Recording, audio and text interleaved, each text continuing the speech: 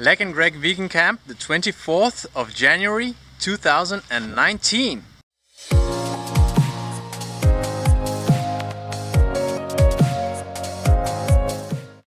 So right now we have the Fully Raw Armin visiting the camp. Yo! He will just help out a lot and maybe do some cycling and have fun and stuff. Eating papayas. Eating papaya, yeah, he will eat all the fruit here. So you told me that the papaya, you just ate the orange one. What's the fresh one from the tree? How was it compared to the ones that you find in Chiang Mai? Maybe 3 or 4 times better. Whoa, that's a lot. And I got it from the Che Che. Okay, even. Okay. Whoa, here 1,000 baht. These are Cavendish. And this mango actually looks much more healthy than the other ones, if you can see the comparison. This is not the Nam Dok Mai mango, it's more of a local type of mango. And these flowers are like long and nice and good looking. This is a good looking mango. I think this mango was grown from seed not long ago. Lek has started pruning the mangoes because like some of them are not like doing very well, but anyway they have a couple of fruits, but let's see if they succeed. And earlier we had like a lot of flies eating them or whatever. I don't know what's going on. That probably just needs a lot of water. Avocado. So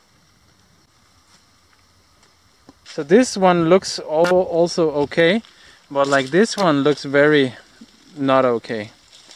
And I don't know the reason why. If there are any mango growers, like organic mango growers or even commercial mango growers that know what's going on, then please let me know. I would love to know.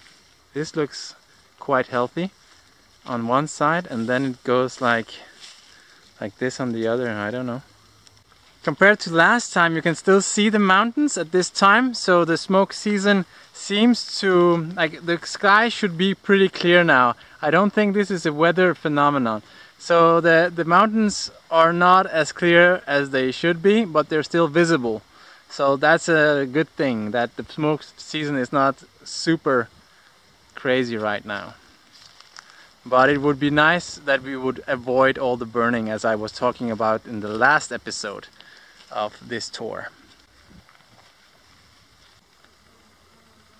One of the oldest avocado trees here.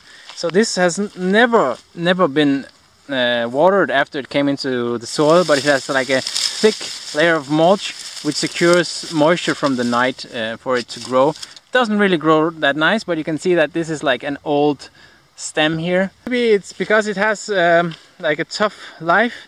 It will grow really nice in the future when the real magic, this is just above the iceberg. The real thing is going on under the surface with all the roots and niceness and bacteria.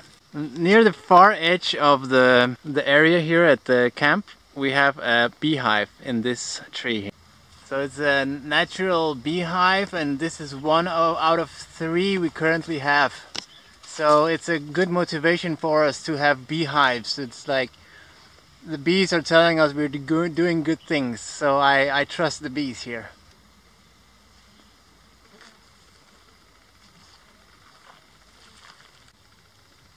But these are also like quite elongated. This looks like a termite nest. And this is very good. You can take some of that and mix it with water and you have natural cement. Or you can also mix it with rice husk and sand and stuff like that, and you have like a really good binding material for building stuff or earth houses. Is it vegan though? And even some of the mangoes are pretty big and nice and good looking. This was built by Lek and the other volunteers. I helped a little bit, but it's a dome or like a net or like a structure for passion fruit. So there's like a net on top, and the idea is that there will grow a lot of passion fruit around here in the future. Yeah, and the bamboo was harvested also by the volunteers nearby. Nice to have the building materials nearby so that you can harvest yourself. Okay, this is amazing. Can you see what I can see? These are the first jackfruits at the camp, man. I know it's like ridiculous to be happy about, but I'm happy. Because I think this is the orange type even. This is like super good that we have the first jackfruit coming. I'm very excited about that. And I didn't see it before right now. So good things are coming. I'm pretty sure that these little wasps or flies, they're laying eggs inside, and then there will be worms in the... So at this point a person or a human could pick it and then put it in a net, so no more eggs would be laid in the fruit. But otherwise you can also wait for the ripening process, but this is like a good time to pick the fruit probably. Similar papaya around here.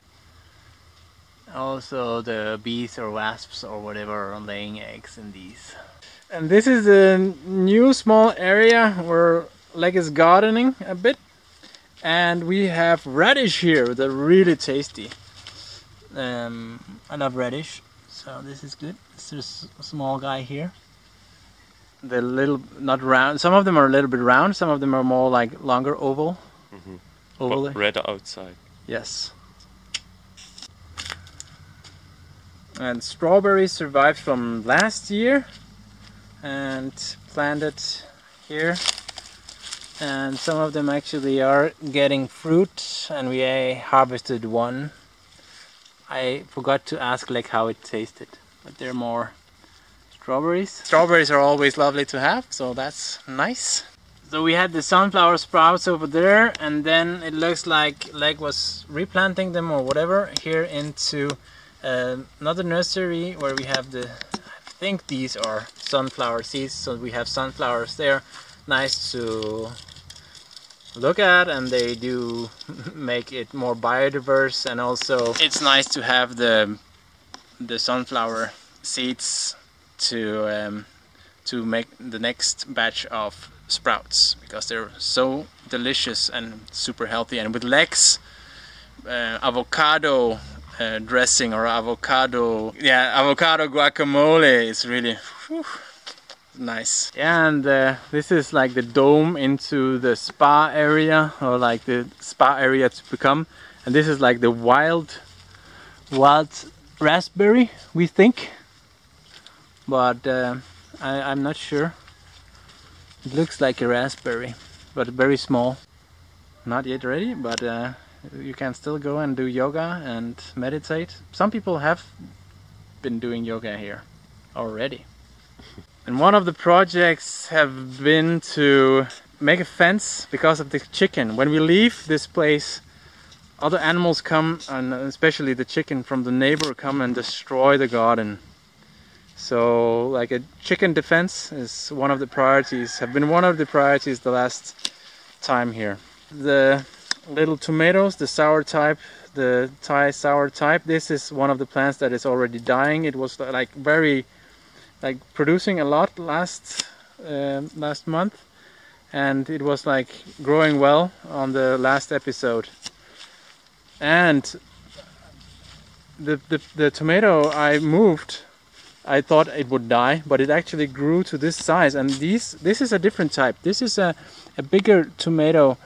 There's a little spider there, but these tomatoes are a little bit bigger. Maybe they're like more sweet even. So we can actually try one. Even though it's not completely red, this is more tasty than any red tomato I have had in the Western countries. You could leave them to become more red, but then there's like a more the probability that there will be worms and other stuff in them, it will just be much higher.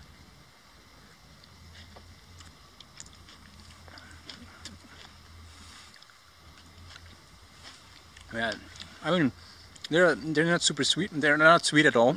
They're a little bit sweet, but mostly sour, but still good. I mean, I would rather eat compared to them. They're sweet. So they're both tasty. So I mean, I would rather have one of these than a kilo of like commercially produced tomatoes. Because they mainly just taste of water, the commercially produced. In many cases. Some cases they're actually quite good, but you need to know where you're looking.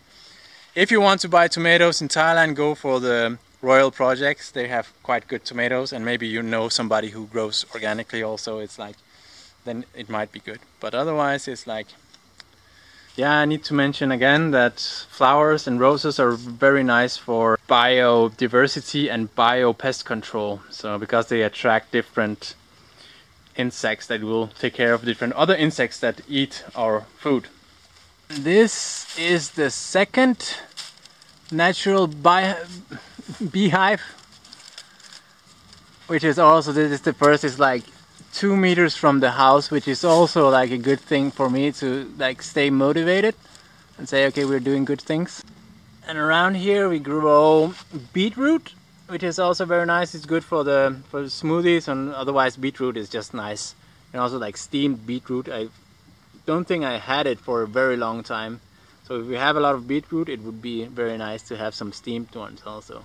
This is one of the like 3 tomato plants growing there. They will start producing at some point. The cool thing about this giant passion fruit is that we already harvested 2 of them. And Lex said that there is one more somewhere ready to be harvested. Maybe that one over here. They smell really, really nice, fruity. Because in summer you did not have it yet. These are the last of the salad, and these types of salad we grow here, they're very bitter. I don't know why. Some people say it's the variety or the type, and some people say it's because it's like you need to water at specific times, but I don't really know. But anyway, I like the Thai kale, and the Thai kale is not bitter, so the Thai styles is like better for me. So the green pepper is not dead yet because I didn't mulch it much, so it's not too hot. There's actually 2 green peppers. And here we had zucchini, but it didn't really grow well and the worms went into it, so they're all gone now. The chaom is getting new shoots. The chaom is just so good when it's you can even eat them raw. And here is an example of a mango tree where there are like worms going in, and there was like a mulch around here. So what might have happened is that when the mulch is here, it invites the worms to go here. That's why usually we don't do mulching under the mango trees, because the worms will go into the bark and the stem, and it's just like not so good, not so healthy for the tree. And the exact same thing happened over there, so it's not just like one coincidence. So there's also worms in the bark here. The middle of the tree, the wood is dead anyways.